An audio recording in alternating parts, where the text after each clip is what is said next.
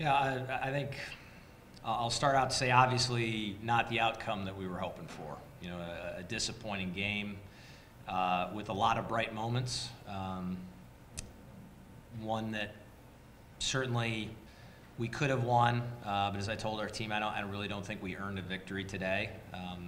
Sometimes a close game like this comes down to a bad call or from an official, and that wasn't the case. Sometimes it comes down to just a bad bounce or just something happened, and that wasn't the case.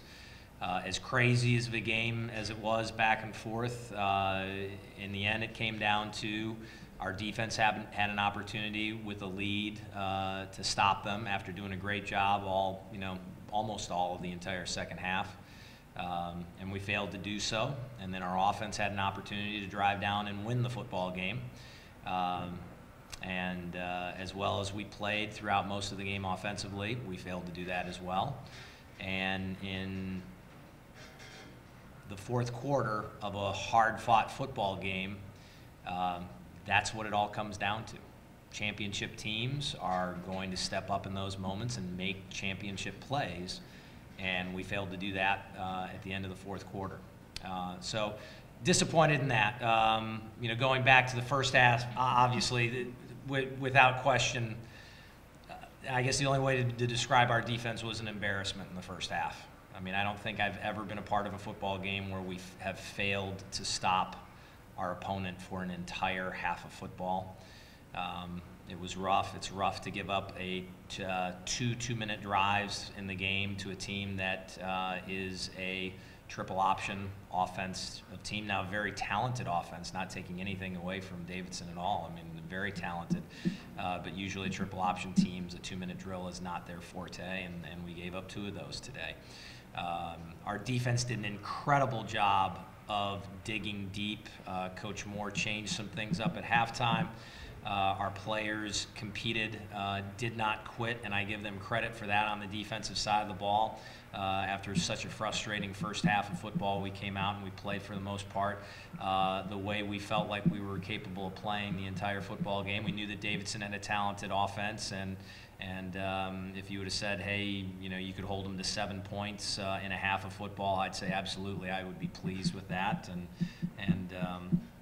But we came up short, and that's a tough pill to swallow. On the offensive side of the ball, we came out and played, I think, as clean a football as we have all year. It was nice to see Jimmy get out there and get in a rhythm. Unfortunately, as the game progressed, we just couldn't keep up that level of consistency needed to, once we had our first lead of the game, to maintain and expand that lead. Penalties hurt us. Unfortunately, Gene, as great of a game he played, dropping the reverse was a play that he knows that he should have made, and that hurt us in a drive. The turnover on the 1-yard line when we were deep in the red zone. The interception was unfortunate as well.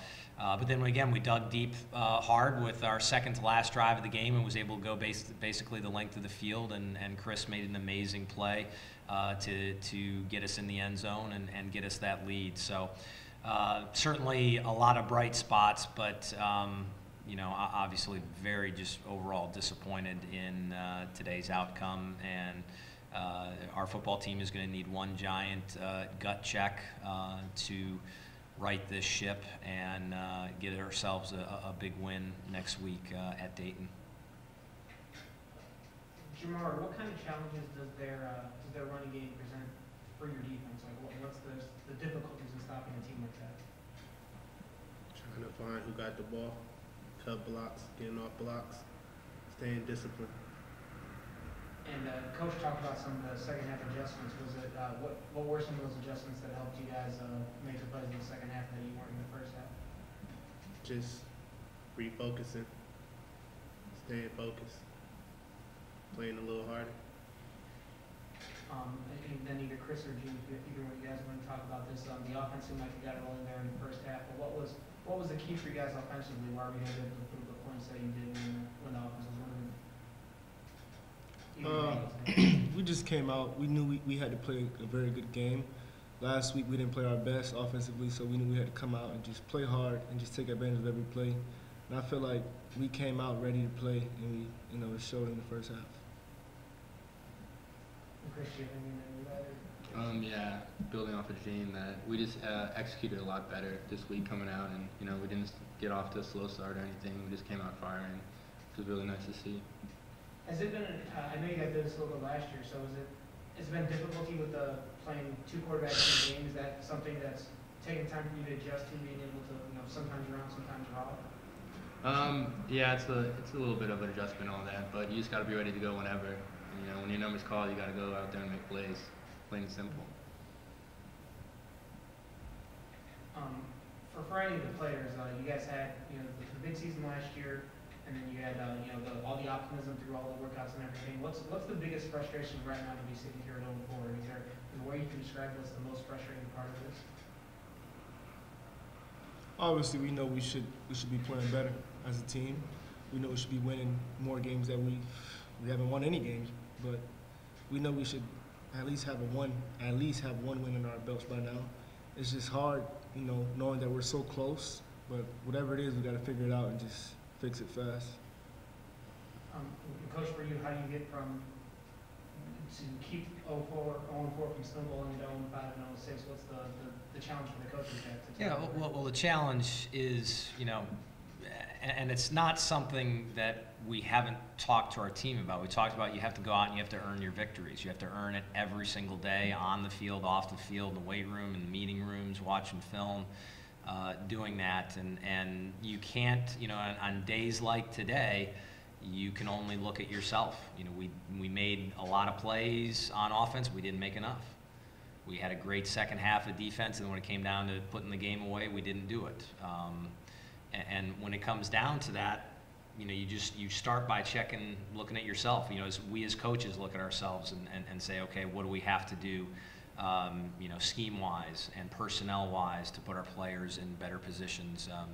It forces you to examine every aspect of your program, with the exception of the founding principles. And because you have a recipe for success, that how you're running a program, the themes, the pillars, everything that this program's been about, day one when we took over a team that hadn't won more than one football game in a season for over 5 years. So nothing has changed in that aspect. You have a winning formula. You have players that are capable of making plays. It's about getting them to maximize it so they can go out there and make the plays when it counts the most.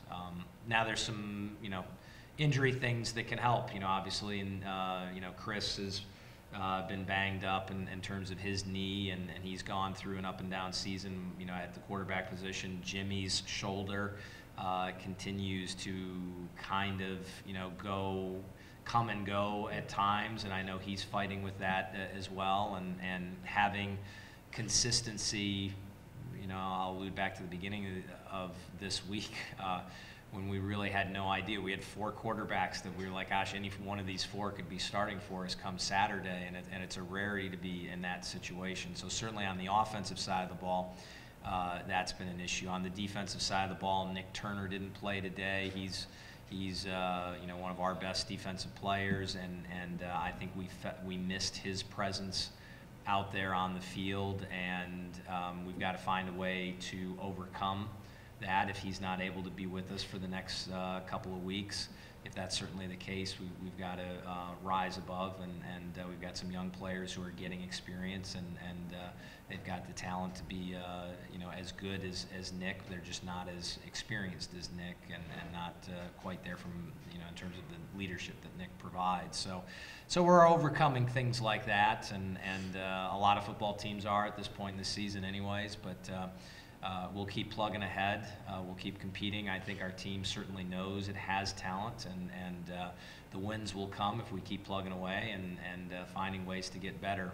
You can look at last year's season as a microcosm of that as well. We did get a couple of wins early. We played a team in Trinity International that we should have beat, and we did, and we went through some adversity early on, and we were able to get better as the season went on and played some of our best football the last 4 weeks of the season, and we know we're capable of doing that, and if we're playing at our best, we're going to be a hard football team to beat.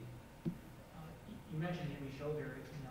Is that a stamina thing now? Like, is it hard for him to be able to be 100% on every pass for 4 quarters? Or Yeah, I wish I could tell you definitively. You Okay. know, this is the first time he's had shoulder surgery, and we're dealing with it on a day-by-day basis. There are days that he goes out there and he throws very well. Other days he starts out well, and then it fades a little bit. You know, my biggest concern is for his health and to make sure that he doesn't do something long term, and he's a competitor. He wants to go out there every single snap. So we're doing our best to just take it one day at a time, and knowing that it is getting better, slowly but surely. His arm strength is improving, his consistency is improving. Whether that means he's going to be 100% a week from now or a month from now, I don't know. So we'll just take it one day at a time.